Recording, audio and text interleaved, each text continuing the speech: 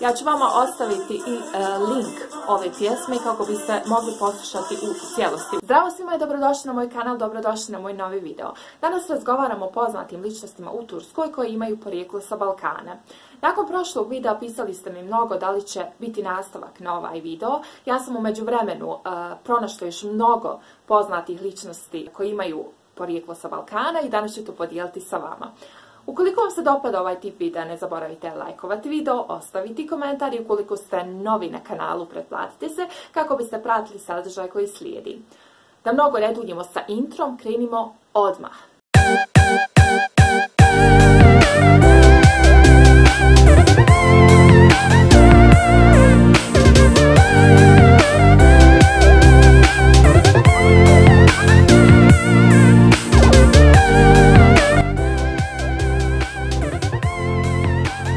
Prošli put ste mi i vi pisali u komentarima neke ličnosti koje nisu bile navedene, a itekako ih vrijedni spomenuti, tako da sam danas uvrstila i njih na spisak, kao i mnoge druge ličnosti koje sam u međuvremenu pronašla i za koje sam sigurna da ćete se mnogo iznenaditi da upravo vaši omiljeni glumci, vaši omiljeni pjevači ili pjevačice imaju porijeklo sa Balkana. Prva slavna ličnost za koju ste mi vi mnogo pisali da je izostavljena na prošlom videu, zato ćemo je sada prvu spomenuti u ovom videu, a to je Alma Terzić. Alma Terzić ima porijeklo iz Bosne i Hercegovine. Rođena je u Zenici. Glumila je u filmu Angeline Jolie U zemlji krvi i meda, a također je imala ulogu i u turskoj seriji Plavi leptiri. Pogledajmo zajedno u kojim još sve filmovima i serijama je imala ulogu. Kurtuluş Osman, Nöbet, Savaşçı, Muhteşem Yüzyıl Kösem, Güllerin Savaşçı, Fatih, Veda, Mavi kelebekler. Također je imala ulogu i sljedećim filmovima. Üç yol, Öyle sevdim ki seni, Kan ve aşk, Unutma beni İstanbul, Mahala, Seni seviyorum i drugi. Njena glumačka karijera započela je 2008. godine sa jednim teatar filmom pod nazivom Snijeg. Sljedeći je Berk Atan. Za njega nije bilo teško utvrditi da stvarno ima bosansko porijeklo, jer čim ukucate njegovo ime, na njegovom Twitter nalogu postoji baš dokaz koji sam govori da je Bošnjak. Ja ću vama ostaviti taj njegov status kako biste i vi pogledali.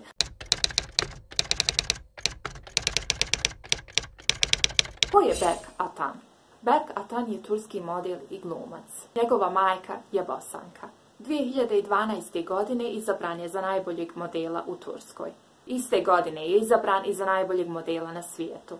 Imao je ulogu u sljedećim serijama, a to su Her şey yolunda, Güneşin kızları, Dayan yüreğim, Cennetin gözyaşları i trenutno ga gledamo u seriji Gönül Dağı. Prethodne serije nisam gledala, malo sam pogledala ovu posljednju seriju Gönül Dağı i mogu reći da je onako simpatična, da ima baš zanimljivu radnju, tako da preporučujem vama da pogledate. Sljedeći je Barış Arduç. On je također turski glumac, ima porijeklo iz Albanije. Njegova majka je Turkinja, njegov otac je Albanac. Karijeru je započeo 2011. godine u serijama gdje je imao sporedne uloge. Te serije su Küçük Hanımefendi, Dinle sevgili i druge. Igrao je u filmovima Sadece sen, Deliha i Mutluluk zamana. Također serije u kojima je imao ulogu su Benim için üzülme, Bugünün saraylısı, Kiralık aşk, Çukur i druge. Osvojio je mnoge nagrade i priznanja. Za sljedećeg ja sam 100% sigurna da je vama svima dobro poznat i da već i znate da ima porijeklo sa Balkana. To je Can Yaman. Can Yaman je turski glumac i advokat. Njegov djed po ocu je albanski imigrant sa Kosova, a baka po ocu je doselila iz Sjeverne Makedonije. Can je završio pravni fakultet, ali je odlučio da uplovi u glumačke vode. Također aktivno se bavi i košarkom. Serije u kojima je imao ulogu su Gönül işleri, İnadına aşk, Hangimiz sevmedik, Dolunay, Erkenci kuş. Posljednjoj seriji je igrao, se mnogo gledala na prostoru Balkana, to je Pa yanlış. Sada putujemo malo u Srbiju i da vidimo koja je to poznata ličnost koja je rođena u Srbiji. To je Ivana Sert, voditeljka, stilskinja i modni kreator. Od 2010. godine gledamo je u emisiji pod nazivom Bugün neke, koja se emitira na TV programu Show. Ivanu Smiljković možemo gledati u sljedećim emisijama. Pišite benim stilim. To je jedan takmičarski program gdje ima ulogu žirija. Imala je ulogu i u filmu Yapışık Kardeşler. En Büyük Show, gdje je imala ulogu voditeljke. Bugün neke, također imala je ulogu žirija. Yok böyle dans, također jedan takmičarski program gdje je imala ulogu takmičarke. Sljedeća je svima nama dobro poznata glumica koju trenutno gledamo u seriji Sadakatsız, odnosno Preljubnik, a to je Melis Sezen. Melis Sezen je turska glumica. Prvu ulogu je imala u seriji Hayat Bazen Tatlıdır. Sa očeve strane ima porijeklo iz Albanije i Makedonije, a sa majčine strane iz Grčke. Serije u kojim je imala ulogu su Siyah İnci, Leke, Sevgili Geçmiş, Ja İstiklal, Ja Oğlum i trenutno igra u seriji Sadakatsız. Sljedeća slavna ličnost jeste Tomislav Ćošković. On je hrvatski odbojkaš. Od 2007. godine igra za Fenerbahče. Igrao je za hrvatsku reprezentaciju na svjetskom prvenstvu 2002. godine. Osvojio je tursko prvenstvo kao i turski kup 2008. i 2009. godine. 2010. godine direktor Fenerbahčea je najavio da će Tomislav Ćošković dobiti tursko državljanstvo. Sljedeća ličnost svima nama dobro poznata jeste Sümeyra Koç. Ona je turska glumica. Rođena je u Istanbulu, njena majka je porijeklom iz Srbije, a njen otac je porijeklom iz Crne Gore. Glumila je u serijama Lale Devri, Sana bir sır vereceğim, Kurt Şehit ve Şura, Kara Kutu, Kiralık aşk, Fazilet Hanım ve kızları i trenutno je gledamo u seriji Sençal Kapımı. Sljedeći je Celal Şengör. On je turski akademisjen, geolog i naučnik. Za ovog čovjeka sam pročitala da ima porijeklo iz Srbije. Na drugom članku sam pročitala da ima porijeklo iz Albanije, dok na trećem članku sam pročitala da ima porijeklo iz Grčke. Međutim, našla sam konačno neki spisak gdje je pisalo kako je Celal Şengör sam naveo da ima porijeklo iz Srbije. Sljedeći je Ertan Saban. On je također turski glumac koji ima porijeklo iz Makedonije. Ja sam nedavno gledala njegov film pod nazivom Limonada, koji je odličan. Ima mnogo i humora u filmu, zanimljiva je radnja, tako da preporučujem i vama da pogledate ukoliko niste. Ja ću vam ostaviti spisak da vidite u kojim sve serijama i filmovima je imao ulogu, a ja ću reći nekoliko. Sağır oda, Elveda Rumeli, Bir kadın tanıdım, Mutlu ol yeter, Avlu i druge. Filmovi u kojima je imao ulogu su Limonata, Čičero i Ađo Kiraz. Osvojio je nagradu za najboljeg muškog glumca 2008. godine. Sljedeća slavna ličnost koja ima porijeklo sa Balkana jeste Zeynep Bastık. Ona je turska pjevačica. Od strane nane ima albansko porijeklo. Također je imala ulogu i u nekoliko serija, a to su Sil Baştan, Adı Mutluluk i Yasak Elma. Osvojila je i nekoliko nagrada u muzičkom svijetu. Za sljedeću ličnost sam sigurna, kogod je studirao ili studira turski jezik i književnost ili kogod voli tursku književnost, da će mu biti sigurno poznat, to je Mehmet Akif Ersoy. On je turski pjesnik, profesor i hafiz. Ima porijeklo iz Albanije. U Turskoj možete pronaći mnogo muzeja sa imenom Mehmet Akif Ersoy. Čak ovdje u blizini mene ima jedan njegov muzej koji sam posjetila i koji je prelijep. Kada dođete u Tursku, ukoliko budete imali priliku da posjetite njegov muzej, preporučujem vam sigurno da posjetite. Sljedeća je Filiz Akın. Turska glumica, pjesnikinja i voditeljka. Filiz Akın sa majčine strane ima porijeklo iz Albanije. Osvojila je mnoge nagrade, a filmovi i serije u kojima je igrala su Oyun Bitti, Soyguncular, Tatlı Dilim, Ağlıyorum, Memleketi i mnoge druge.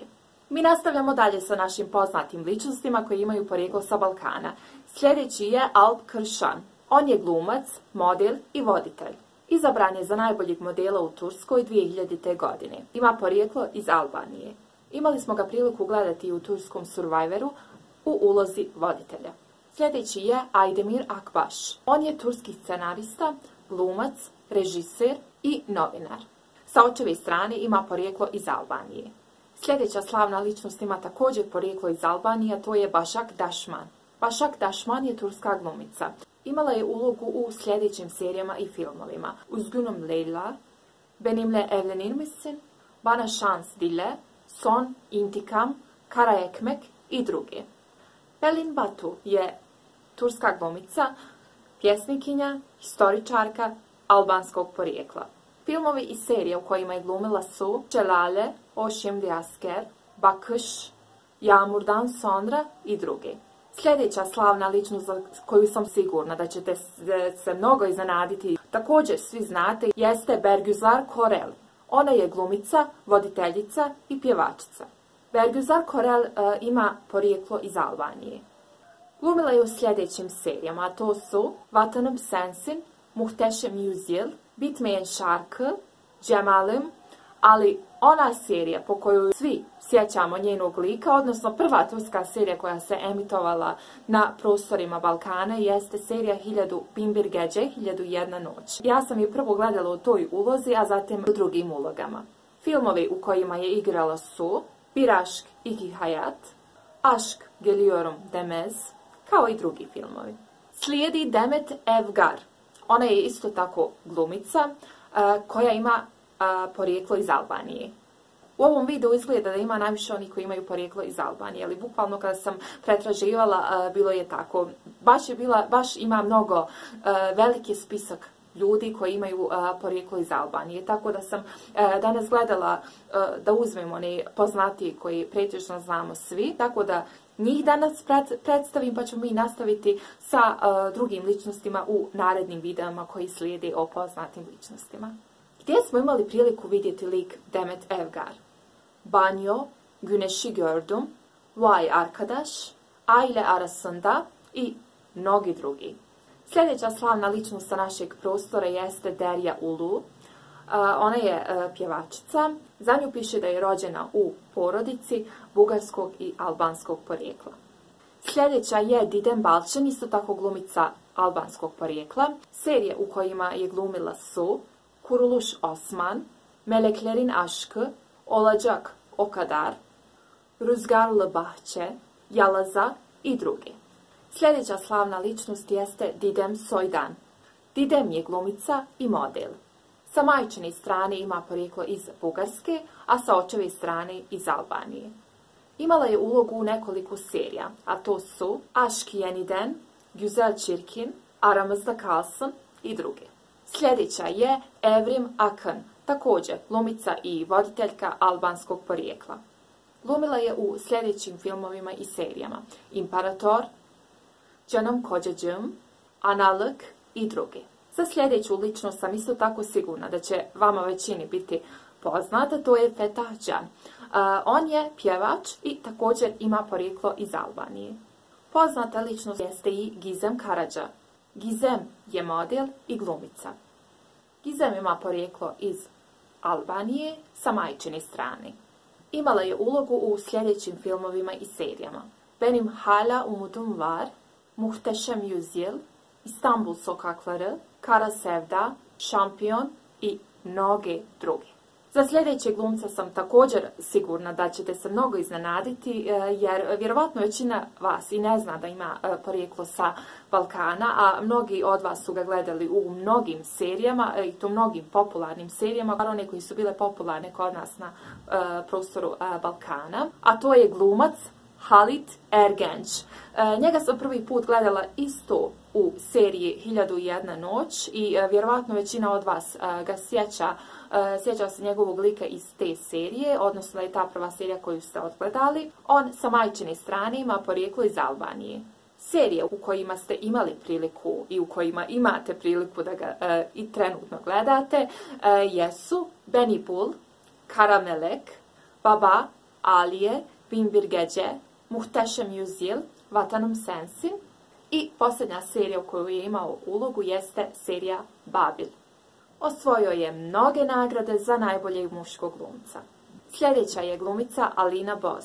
Ona ima sa očeve strane porijeklo iz Bugarske. Imala je ulogu u sljedećim serijama: Aşk Yüziki, Elimi Bırakma, Vatanım Sensin, Paramparça i druge. Sljedeća ličnost jeste Fuat Günger. On također ima porijeklo iz Albanije, muzičar, gitarista i član je jedne veoma popularne turske grupe. Sljedeći je Nur Fetaholu. Nur je glumica i bivša voditeljka. Sa očeve strane ima porijeklo iz Albanije.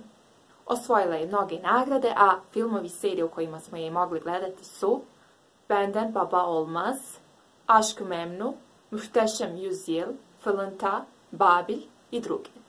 Sljedeća naša slavna ličnost jeste Saruhan Hunel. On je također turski glumac i ima porijeklo iz Albanije. Zapravo sa majčine strane ima arapsko porijeklo, a sa očeve strane albansko porijeklo. Serije u kojima je imao ulogu su Kurtuluş Osman, Karagül, Yeni Baştan, Kaybolan Yıllar, Melek i druge. Sljedeća je Melike Öcalan, glumica i voditeljka. Sa majčine strane ima porijeklo iz Albanije, a sa očeve strane iz Bosne i Hercegovine. Imali smo priliku da ih gledamo u mnogim TV programima, a serije u kojima je imala ulogu su Kelebek Çıkmaz, Kahve Bahane i druge. Sljedeća poznata ličnost jeste Tolgahan Sayışman.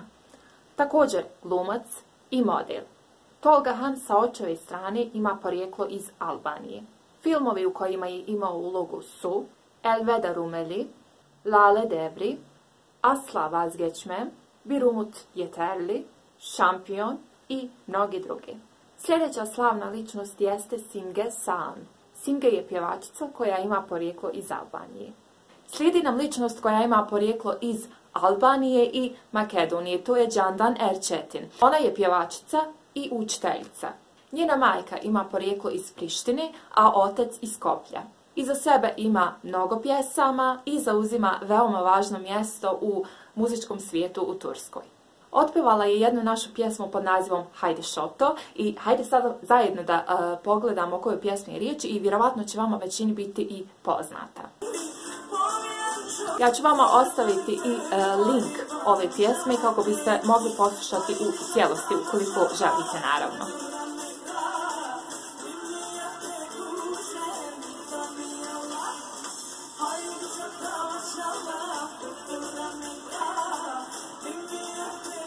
Ovo je albanska pjesma pod nazivom Hajde šoto mašala. Od početka svoje karijere pa sve do danas osvojila je mnoge nagrade. Sada ćemo nešto ukratko reći o glumcu Erdal Beşikçioğlu. Erdal je rođen u Ankari, a ima porijeklo iz Albanije. Predug je njegov spisak serija i filmova u kojima je igrao, zato ćemo mi reći ukratko. Samo nabrojat ćemo par filmova i par serija u kojima je igrao. Ja ću vama nastaviti i link svih ovih ličnosti kako biste vi, ukoliko imate želju da pročitate nešto više o njima, kako biste mogli samostalno da pročitate. Igrao je u seriji Çocukluk, Adı Efsane, Reaksiyon, Seni Çok Özledim, Tatlı Hayat i mnoge druge. Također je osvojio i nekoliko nagrada za najboljeg muškog glumca. Nastavljamo sa Đedi Osmanom. On je rođen u Makedoniji i turski je profesionalni košarkaš. Njegov otac je Turčin, a majka Bosanka. Rođen je u Ohridu. Ostvario je uspješnu karijeru u Turskoj. Spomenut ćemo ponovo poznatu ličnost koja ima porijeklo iz Albanije, a to je Yeşim Salkan. Yeşim je pjevačica i glumica.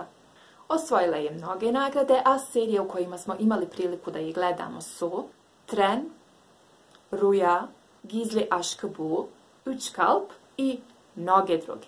I posljednja ličnost koju ćemo spomenuti jeste Seyhan Şaşko.